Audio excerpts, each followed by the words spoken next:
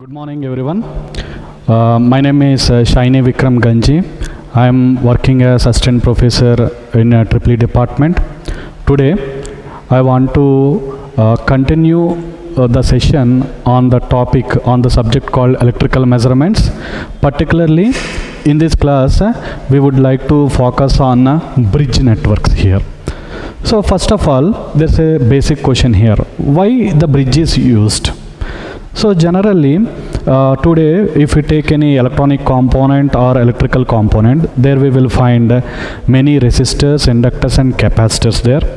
Then how do we know the exact value of that resistance? That is the main question, and we have to think of that question. So for example, if you take a resistance, how we know the value of that resistance? So here basically there are two ways to measure the value of any parameter. For example, if you take a resistance, this resistance could be measured in two ways. One is practical way and another one is by analytical approach. So if we go for practical approach, simply we need to connect a multimeter like this, which we use in a lab. So one terminal is connected to first and second, so another terminal to the second one. So if we connect the multimeter to this unknown value of resistance, it will directly give the value of the resistance on this 7-segment display. On the other hand, if we want to go for analytical approach, this analytical approach needs some experimental setup. So that experimental setup we use is called bridge networks. So basically, what is bridge?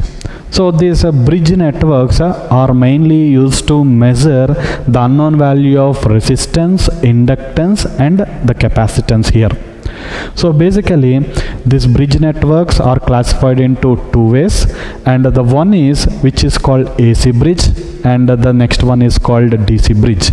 As the name suggests that AC DC, these AC bridges are mainly used to measure the inductance and the capacitance.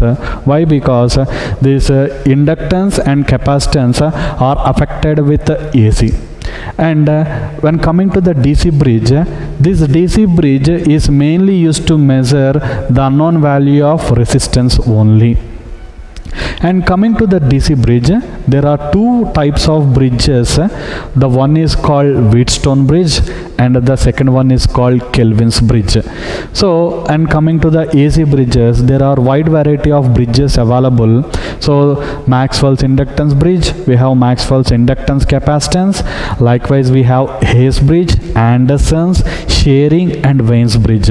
And out of this, the top four will give the unknown value of inductance and the bottom two will give the value of unknown capacitance here.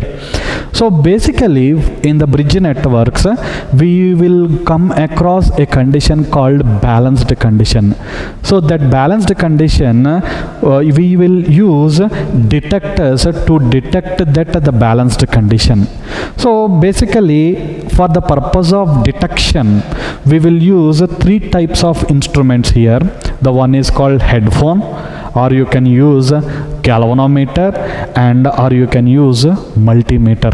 All these three instruments are used to detect a balanced condition in the bridge networks here. So here let us discuss about this Maxwell's inductance bridge. As the name indicates, inductance. So this bridge mainly used to measure the unknown value of inductance in terms of the known values here. Basically this bridge network essentially consists of four arms here. So we can call it as A, B, C, D. There are four arms which are arranged in a rhombus like shape. So the value which we want to know the value, or which is the unknown value, are kept in the arms AB here. That means here R1 and L1 are the unknown value of the resistances, while the other three arms equipped with some resistance and inductances here, all these are known resistances. That means R3 is a known value, R4 is the known value, and of course R2 and L2 are also the known value, but that are variable here. So when we put these resistances in this fashion, and then what we have to do means we have to get the balanced condition. So these balanced conditions could be obtained by just varying the suitable values of R2 and L2. That means you put the unknown value of resistance in the arm AB, and we try to adjust this R2 and L2, and at some condition here the total current flowing in this detector will be 0. That is called the balanced condition. That means at a balance we can say mathematically the voltage drop across this arm AB will be equal to the voltage drop across the arm AD. So that is one. And the other one we can say the voltage drop across the arm BC will be equal to the voltage drop across the arm CD. So this is the mathematical representation, and compulsorily we have to indicate that at balanced condition the detector current will be 0. Then only these two equations are possible. Now let us write some mathematical equations here depending on this E1 equal to E2 and E3 equal to E4 here. So first of all, let us go for this E1 equal to E2. Here we can write mathematically E1 equal to E2. If we expand this one, which is called E1, that means we have to calculate the voltage drop across this arm AB. So the current flowing in this arm is I1. So the voltage drop will be equal to I1 into R1 plus J omega L1. So this J omega L1 is the impedance representation of an inductor, J omega L1, where omega is called the angular frequency and J is the complex notation of the inductor.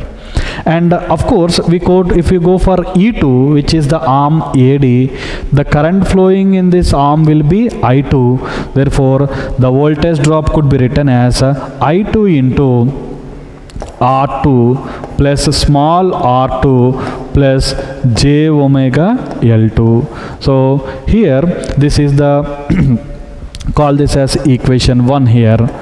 Now coming to E3 equal to E4. So mathematically this can also be written as E3 equal to E4. So if we expand this E3 equal to E4, so the current flowing in this arm BC at the balanced condition is I1, and in the same way the current flowing through this arm CD will be I2 at the balanced condition. So if we write for E3, here we can get I1 R3 will be equal to I1 R3 will be equal to I2 R4. Call this as equation 2. Now let us do equation 2 by equation 1. We will get the required values of the unknown resistance. So equation 2 by equation 1, if we take so I1 R3 will be equal to I1 R3 by I1 into R1 plus j omega L1 will be equal to I2 R4 by I2 into R2 plus small r2 plus j omega L2. So here we will have some cancellations in the numerator and denominator. I1 get cancelled, I2 and I2 get cancelled. Now what we have to do means we have to cross multiply simply.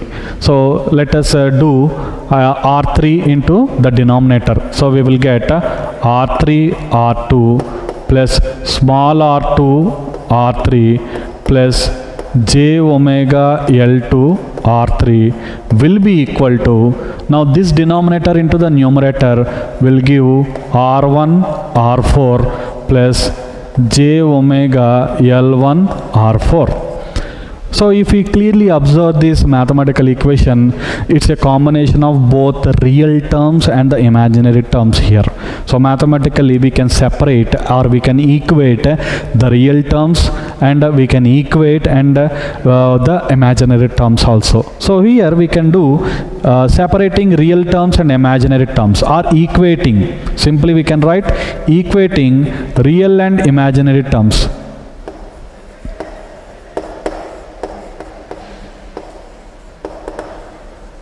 Equating real and imaginary terms. So R3 R2 is a real term and R2 R3 will be the real term and R1 R4 will be the real term. So equating all these real terms, we will get R3 into R2 plus small r2 will be equal to R1 R4. So R1 could be obtained here from R3 by R4 into capital R2 plus small r2. So R1, and in the same way separating or equating imaginary term. Separating imaginary term, this is one term and this is the other term in the right hand side. So equating both the terms, we will have j omega L2 R3 will be equal to j omega L1 R4. Again we will have some cancellations of the imaginary terms. J omega would cancel, and from this one we can have L1 equal to R3 by R4 into L2. So here we got the unknown R1, which is called the unknown value of the resistance, and L1 is called unknown value of the inductance. So using this Maxwell's inductance bridge, we can understand that the unknown value of inductor and capacitor could be obtained in terms of the known values. That means R3, R4, R2 and small r2 are known values, R3, R4 and L2 are the known values. So we can say the bridge networks, particularly this Maxwell's inductance bridge, gives the unknown value of inductor and capacitor in terms of the other values. Likewise, here all the bridge networks which we have in the list will depend upon the same mathematical procedure. We have to use the balanced condition and we have to separate that real and imaginary terms. So it will give the unknown values of the parameters here. So this is about inductance bridge, and thank you for giving this opportunity, and thank you for watching.